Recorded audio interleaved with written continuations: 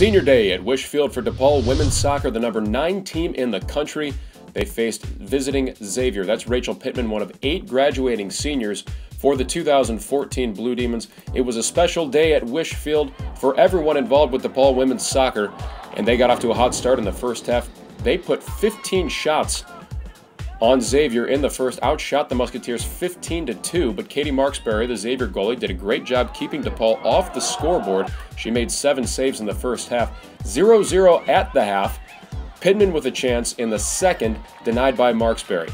Here comes what may have been the play of the game. It was Elise Wyatt trying to gain control of this through ball. Instead, she forces a corner kick for the Blue Demons. 58th minute, here's what happens on the ensuing kick.